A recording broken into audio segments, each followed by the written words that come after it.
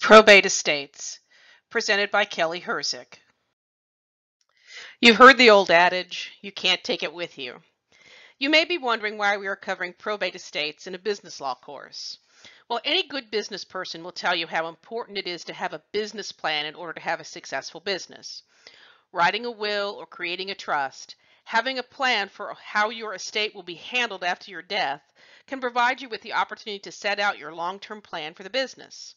You'll be able to provide instructions on how you expect the company to be maintained when you eventually pass away. Neglecting such aspects could ruin the future of the business in the long term, particularly if your business is not a corporation, since with many business forms, the death of the owner or a partner can terminate the business. Good estate planning can be vital to you for your peace of mind and to your heirs in your business. So what are we going to cover in this section? We're going to be covering wills,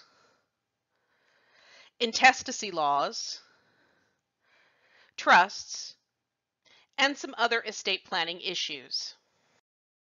The first major topic we will cover in this lesson are wills. A will is the final declaration of how a person desires to have their property disposed of after death. A will is also referred to as a testamentary disposition of property.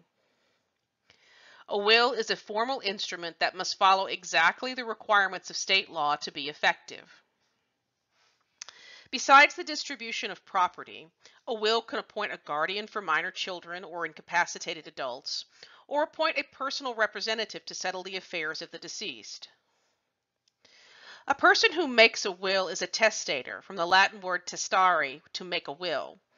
One who dies after making a valid will is said to have died testate. The court responsible for administering and ruling on issues surrounding a will is called a probate court.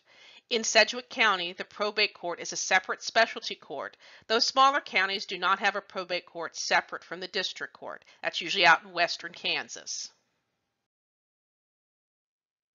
When a person dies, a personal representative administers the estate and settles all the decedent's affairs.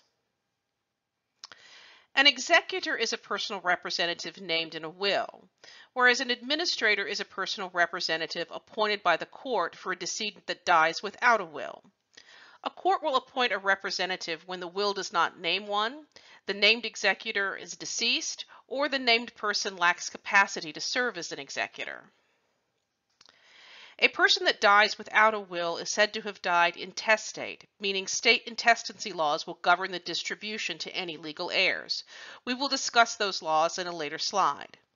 If there are no heirs able to be located, the estate will escheat, meaning it will revert to the state.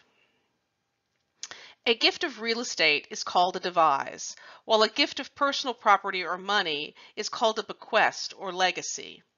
The recipient of a devise is called a devisee, while a recipient of a legacy is called a legatee.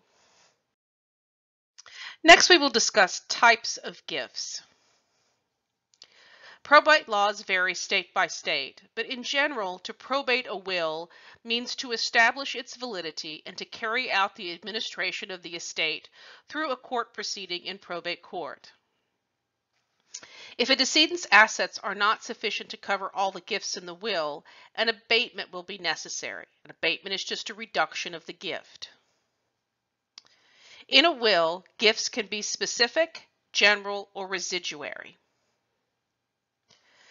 We'll begin with specific devises or bequests. A particular gift that can be distinguished from all the rest of the testator's property, such as the family home identified by address, a specific devise, or my gold pocket watch, a specific bequest or legacy. Then there are general devises or bequests.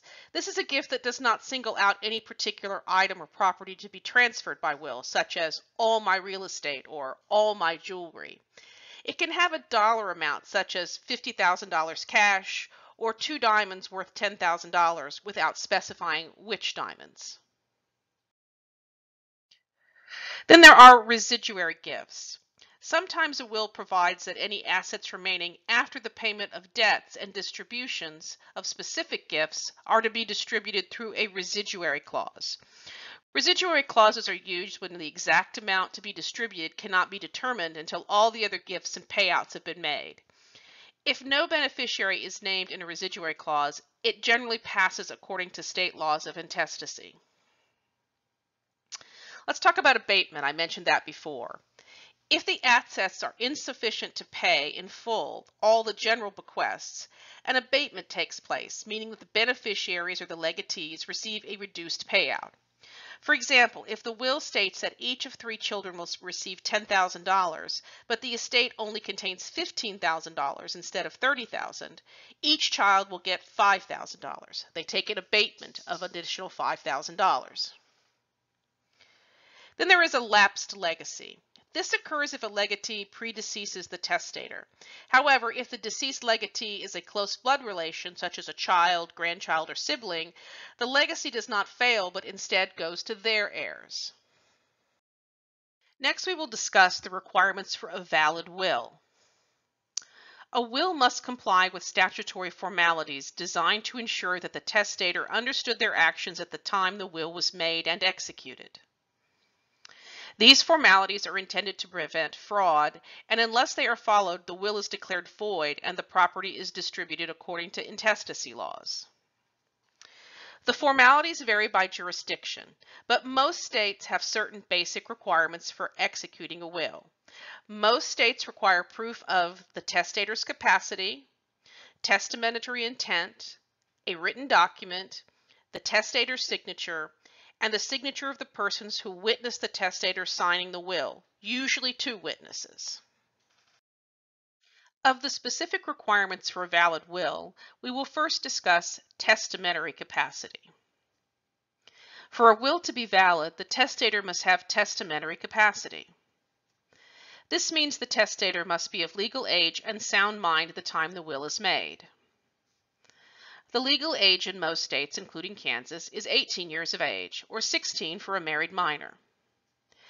Being of sound mind refers to the testator's general ability to understand the nature and extent of his or her property, who were the natural beneficiaries, the dispositions being made, and how these relate to form an orderly disposition of property. Basically, they need to understand that they are making a will, what property they have to gift, and who their natural heirs might be. It's a low standard and does not require exact or explicit knowledge, particularly about the value and scope of the property they own. Persons who have been declared by a court to be mentally incompetent do not meet the sound mind requirement. However, as long as there is no adjudication by a court or a guardian appointed, in many states someone who lacks contractual mental capacity can still make a will. The next requirement for a valid will is intent. A valid will is one that represents a person's intention to transfer and distribute their property. Any intent to disinherit, which means leave nothing to an heir, needs to be clear, and there are some state laws that protect against accidental disinheritance and that protect minor children. Then there is undue influence. This is a topic we've discussed before in contracts.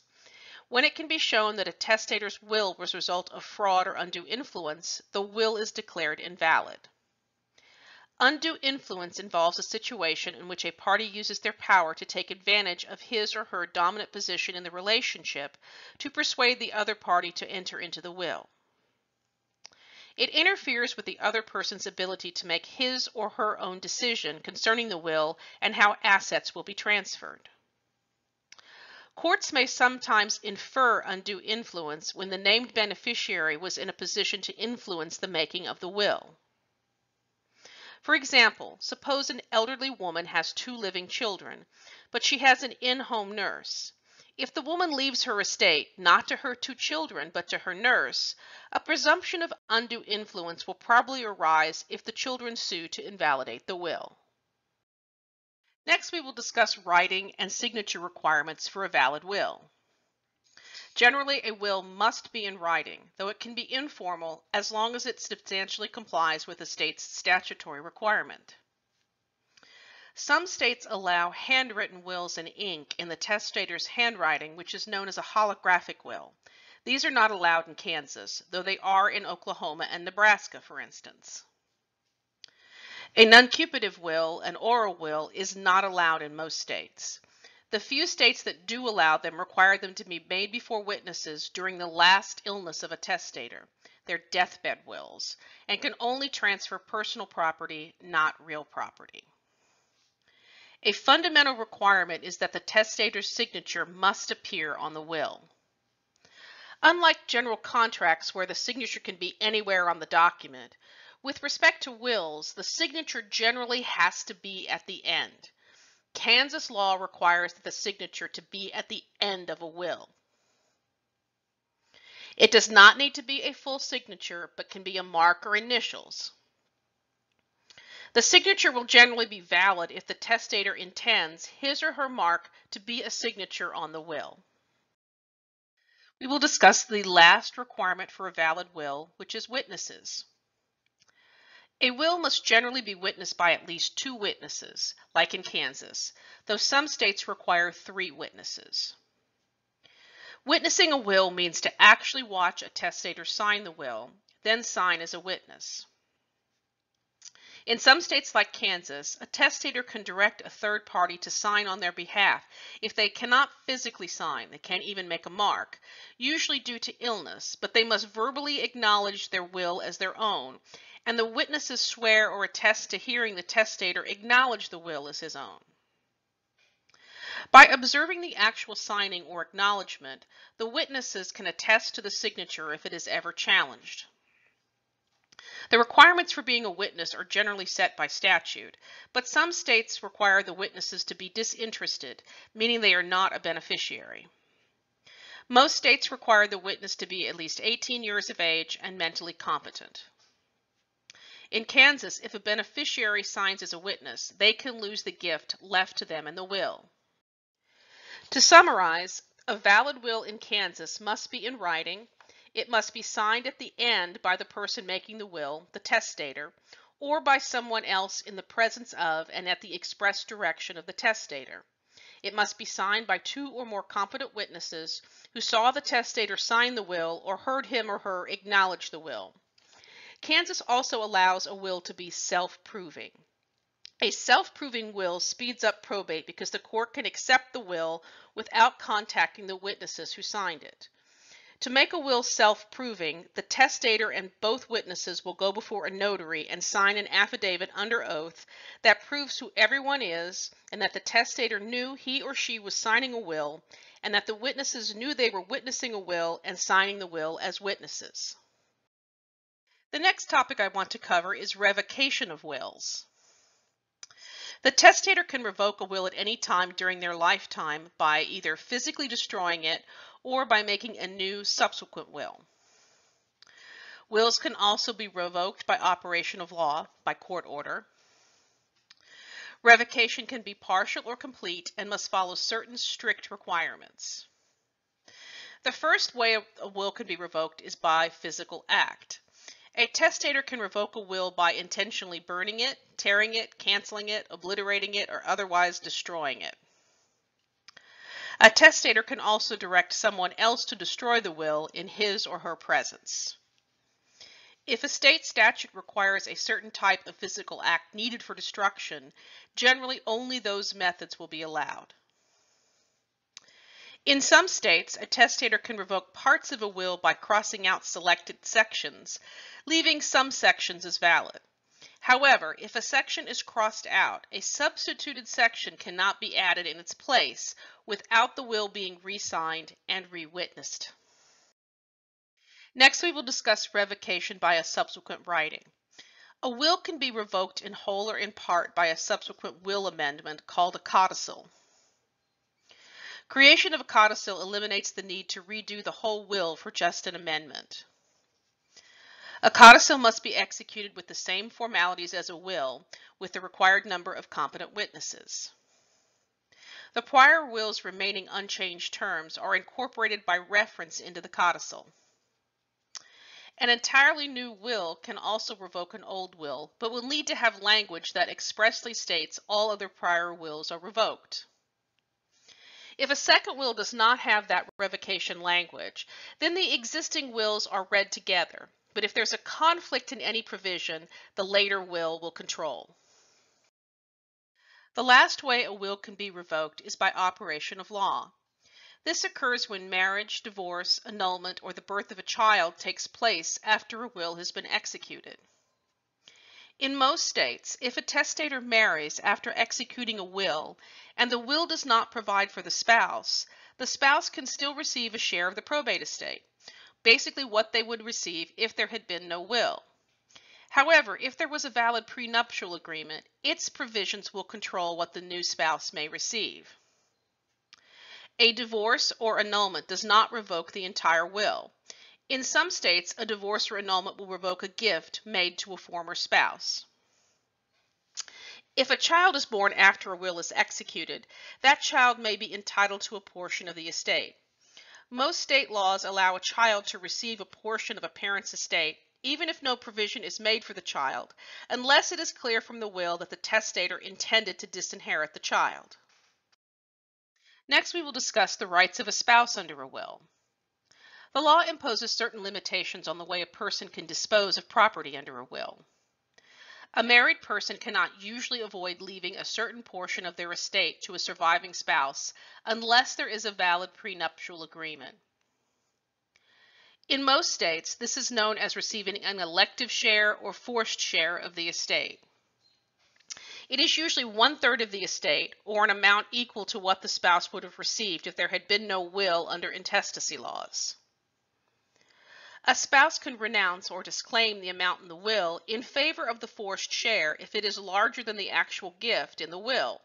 This allows the spouse to receive whichever distribution is more advantageous, meaning bigger. Next, we will discuss probate procedures. Probate is the court process by which a will is proved valid or invalid. While the procedures vary by state, typically the type of probate proceeding needed to probate a will depends on the size of the estate, whether minor children are involved, and whether title to real property needs to be transferred by the court. For smaller estates, many states allow for an informal probate proceeding. If there's no real property, personal property such as cars, jewelry, and savings and checking accounts can either be transferred by a sworn affidavit or by filling out the required probate forms. Real property transfers generally require a court order, but that too can be streamlined, particularly if there are no objections by the heirs. Larger estates normally require a formal probate proceeding due to the complexity of the estate. The probate court supervises the entire process and rules on any will contests. If minor children are involved and the children need a guardian appointed, a formal probate proceeding is necessary. Now, often people can avoid the cost of probate by employing various will substitutes, such as living trusts, life insurance policies, and retirement accounts with named beneficiaries. Another way to transfer property outside of probate is to give inter vivos gifts to your children or heirs. Next, we will discuss intestacy laws. Each state regulates by statute how property will be distributed when a person dies intestate, meaning without a will. Intestacy laws attempt to carry out the intent of the deceased, assuming they would want to leave their property to their natural heirs, spouses, children, grandchildren, siblings, or other family members. Each state has rules for the priority of heirs on who gets a distribution from the estate. If there are no heirs, the estate reverts to the state by a escheat. Generally, debts of the deceased are paid first, then the remaining assets pass to the surviving spouse and children. Typically, the spouse gets 1/2 the estate if there is one legal child, and 1/3 if there are 2 or more children. A legal child is either born to or adopted by the deceased. Stepchildren are not covered by intestacy laws. Only if there are no surviving children or grandchildren will the spouse receive the entire estate. If a deceased person has been preceded in death by one or more of their children, if the deceased child had children, those children may step into the shoes of their parent and receive their parent's share of the grandparent's estate. This is known as per stirpes intestate distribution. Kansas uses this method. For example, suppose Betty dies without a will. Betty is a widow with no spouse. Betty had 2 children during her life, Larry and Bob. Larry is living, but Bob died several years before Betty. However, Bob had two children, Mark and Mary. Using per stirpes intestate rules, Larry will get one half of his mother Betty's estate. If Bob had been living, he would have received the other half, but his children, Mark and Mary, inherit in his stead. Mark will get 1/4 of Betty's estate, and Mary will get 1/4. Some states use a per capita distribution method instead of per stirpes, meaning each person in a class or group takes an equal share. Using the above example, if the distribution were per capita, then Betty's 3 living heirs, Larry, Mark, and Mary, would each get 1/3 of the estate. The next topic we're going to cover in this lesson is trusts. A trust is any arrangement by which property is transferred from one person to a trustee to be administered for the transferor's or other beneficiary's benefit. It can also be defined as a right of property, real or personal, held by one party for the benefit of another. The trustee holds that property for the trust's beneficiaries, invests the trust assets, and administers the trusts according to the terms created by the trust. Trusts can be created either to become effective during a person's lifetime or after a person's death. Trusts may be created for any lawful purpose and can either be express or implied. The essential elements of a trust are a designated beneficiary, except for charitable trusts, a designated trustee, a fund, which is called a trust corpus, sufficiently identifiable to enable title to pass to the trustee, and actual delivery of the trust corpus by the settlor or grantor who creates the trust to the trustee with the intent of passing title. Next, we will discuss express trusts. An express trust is one that is created in explicit terms, usually in writing. There are numerous types of express trusts, such as a living trust, which is an inter vivos trust. It is a trust created during the grantor's lifetime. Living trusts have become popular estate planning options because at the grantor's death, assets held in a living trust can pass to heirs without going through probate. If a living trust is revocable, the grantor retains control of the trust assets during their life and must pay income taxes on all the trust earnings. If a living trust is irrevocable, the grantor permanently gives up control of the property to the trustee and does not pay taxes on trust earnings, though the grantor will have to pay income tax on any trust income distributions paid to them. Then there is a testamentary trust. This is a trust created by will and comes into existence at the grantor's death. There are charitable trusts. This is a trust created with the goal of charitable, educational, religious, or scientific purposes, and unlike most trusts, can last indefinitely. Then there are spendthrift trusts. This is created to provide maintenance to a beneficiary, but prevent him or her from wasting an inheritance. It also prohibits creditors generally from touching the funds. The other type of trust is an implied trust. Sometimes a trust will be imposed, implied by law, even in the absence of an express trust. Implied trusts include constructive trusts and resulting trusts. A constructive trust is imposed by the court in the interest of fairness. In a constructive trust, the owner of the property is declared to be a trustee for the parties who are, in equity, actually entitled to the benefits that flow from the trust.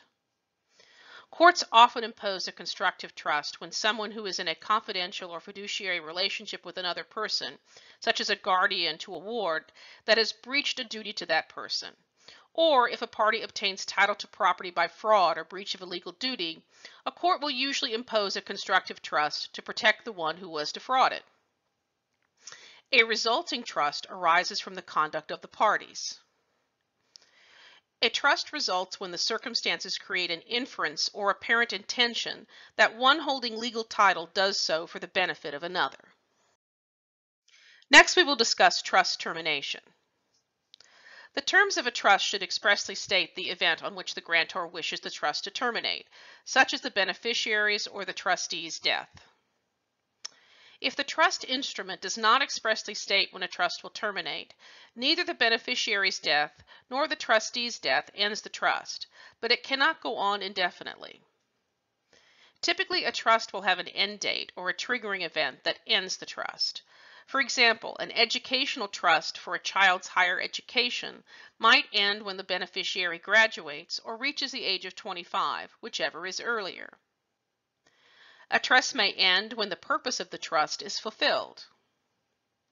If a trust's purpose becomes impossible or illegal, the trust will terminate. In addition, if the trust's assets become too small to justify the continued administration of the trustee can end the trust. In Kansas, non-economic trusts with a value of less than $100,000 can be ended at the trustee's discretion. We will close this lesson by discussing some other estate planning issues. The first one is buy-sell agreements. A buy and sell agreement is a legally binding contract that stipulates how a partner's share of a business may be reassigned if that partner dies or leaves the business.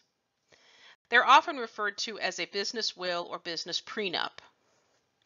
A typical agreement might stipulate that a deceased partner's interests be sold back to the business or the remaining owners. In the case of the death of a partner, the estate must agree to sell. This prevents the estate from selling the interest to an outsider. Buy-sell agreements are commonly used by sole proprietorships, partnerships, and closed corporations in an attempt to smooth transitions in ownership when each partner dies, retires, or decides to exit the business. The buy and sell agreement requires that the business share be sold to the company or the remaining members of the business according to a predetermined valuation formula usually laid out in the agreement. The last three estate planning tools I want to discuss are powers of attorney, durable power of attorney for health care, and living wills. We've talked about powers of attorneys before, but I think I want to refresh your memory of what they are and how they operate in the probate arena. First, let's discuss just the regular power of attorney. In estate planning, a power of attorney will give the agent the right to act on behalf of the grantor with respect to the disposition of property. Powers of attorney can either be general with broad authority or special with limited or specific stated powers, which is recommended, particularly if the holder of the power of attorney is a family member. Then there are durable powers of attorney for health care. This is a power of attorney that allows a third party to act for the grantor when they become incapacitated and unable to make medical decisions for themselves.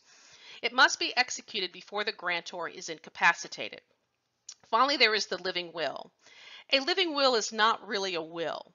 It is an advance healthcare directive that allows a person to control what medical treatment may be used after a serious accident or illness, such as a life-saving measure, like do not resuscitate orders. Now, some states, like Kansas, recognize a living will, but the law does not hold that they are binding. They are viewed as a suggestion or an expression of the wishes of the person signing them.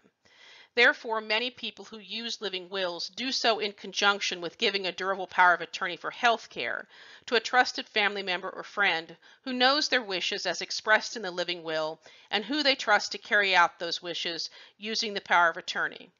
This is the end of the Probate Estates supplement.